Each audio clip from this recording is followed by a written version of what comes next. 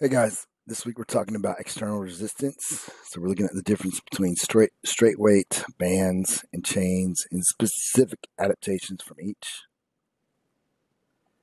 This week you're going to learn about the adaptations from straight weight, limitations of straight weight and why, dynamic variable resistance, that's also known as bands and chains or accommodating resistance, advantages from bands, advantages from chains.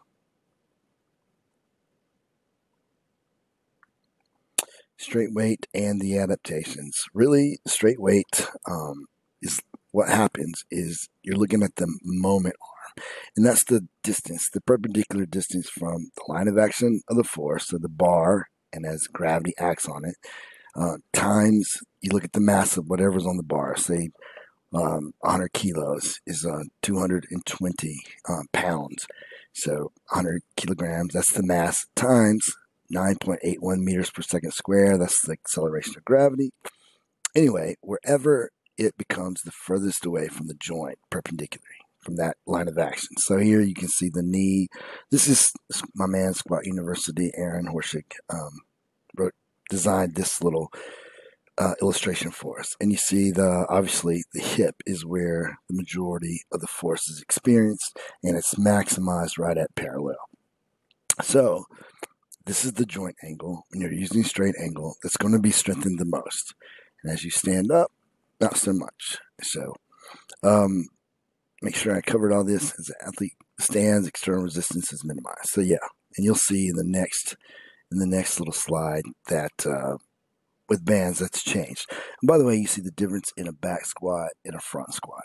So that perpendicular distance is kind of extended a little bit at the knee, so maybe the quads are working a little bit more, and this is him sitting back, a little bit more than most of you would if you're doing high bar, but a low bar might look like this. So another example of why it's not really low bar, high bar, front squat that matters. It's how you perform the squat.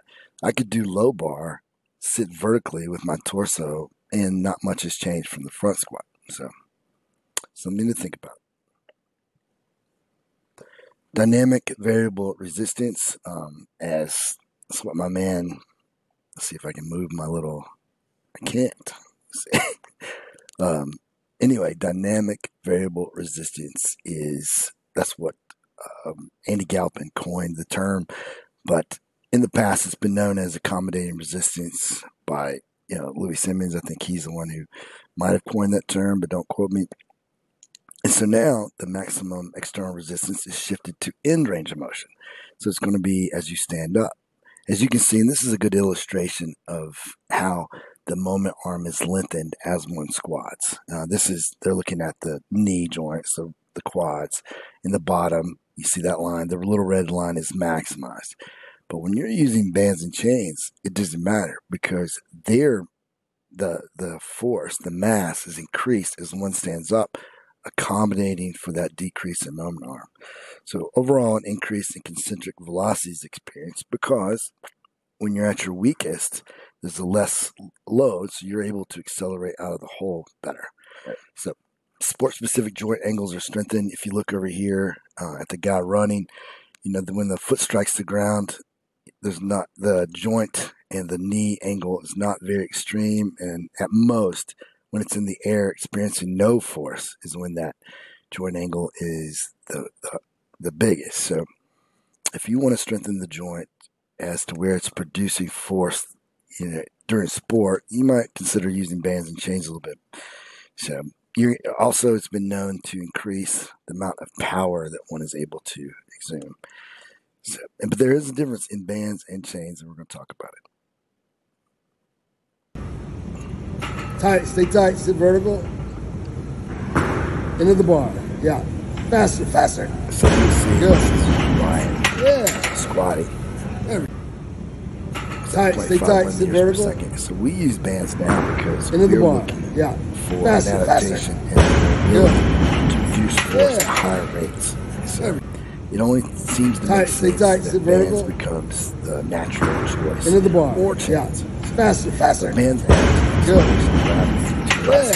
they're literally pulling. They don't weigh anything. It has nothing to do with the mass of the bands, obviously. They're pulling down. Into the So bar. that elastic Yeah. energy Faster, accelerates faster. the bar a little bit faster, Good. which creates more of a Yeah. effect in the bottom.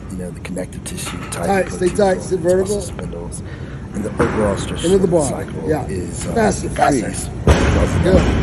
Increased speed. Yeah. Faster eccentric contractions. Tight, stay tight, sit vertical. Fiber hypertrophy, faster Into the eccentric bar. contractions, Yeah. Faster, power, faster. and Good. Yeah. all important to not just weightlifters, but to Tight, stay tight, sit football, vertical. basketball, any sport where you need to be powerful. Into the bar. You need to be Yeah. able to call on Faster, faster. your ability to produce force Good. at a high rate. Yeah.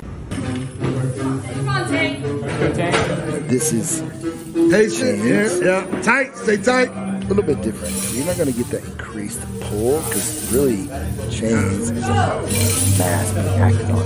By grab, when you're sitting on the box, that mass is minimized. So they're able to accelerate a little bit faster on the box. It's more specific. There's support for strength supports, like power lifting. I feel like there's a point where Tight, stay maybe tight. you should transition from bands to chains before going into straight weight because it's more of a feel. When you walk back, it's more what they're going to experience with straight weight. So you're going to get improved rate coding because you're learning to move faster at any given percentage of one rep max, and synchronization is improved. That means the alpha motor neuron, the number of those neurons are called on at the same time at a greater amount. Tight, You're stay learning tight. to move faster at higher rates. So possibly safer with walk back. Bands can be pretty intense in walk back, but something to consider.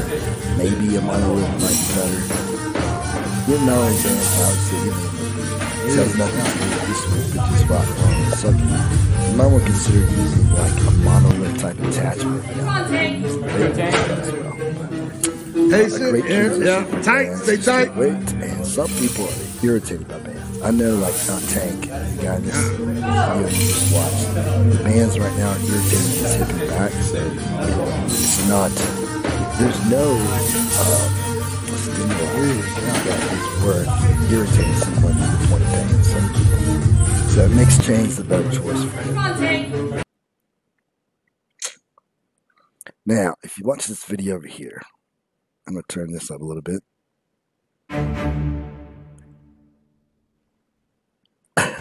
You can see the sport we do is you're producing force at a very high rate. More so than maybe even in most of the sports you do. So yes, he's lifting 462 pounds there, but the speed of which he's doing it is at a very high rate. So you see the way he moves from 400 pounds. Other than that front squat, everything is fast. And especially the jerk. It's like a split second. Not even seconds. It's like, okay, the celebration, I love it. But it seems to make sense. Moving like this in the squat would create a better adaptation than this. Both have their place. But once the person has reached about, 2.2 times their body weight, I would think most of the literature would agree that at that point, maybe bands and chains are going to be better. So, why we use bands and chains? Power and rate of force development is all that matters to us in this sport. A high force and or power achieved at a slow rate is useless to us. So even people that lift very heavy are able to produce higher amounts of power, but at slower rates. So their top end power, aka their peak power, is produced at a slower rate, which does nothing good for weightlifting or most athletes. So I point to there's like a 1RM squat. That's great for powerlifters, not so much for weightlifters. So refer back to the article, regarding the adaptations from various repetition velocities. I did that for gym wear. This is also the video I made on that topic. But like I said, once an athlete reaches 2.2, most of the times their body weight in their back squat, most literature would say at that time, it's better to be specific. So, appreciate you guys. Here are some of the references. I got a shout out to Andy Galpin, Dr. Andy Galpin on the Huberman Lab podcast. This is the link to that podcast where he actually has done the studies now on bands and chains and proven them to be the stimuli is of really good importance, really important to most athletes. So go watch that, listen to it. I can't wait till that study comes out. I've been using bands for years, and weightlifting is a finicky sport, so people don't like a lot of change. So when I first got into the sport, I took a lot of flack, but now it's catching on. So a lot of the better coaches are using them, so I'm getting less and less flack. But now the facts are out. It's sad that it took that to prove my point. It seems to be common sense, but now it's proven. So anyway, thanks for listening.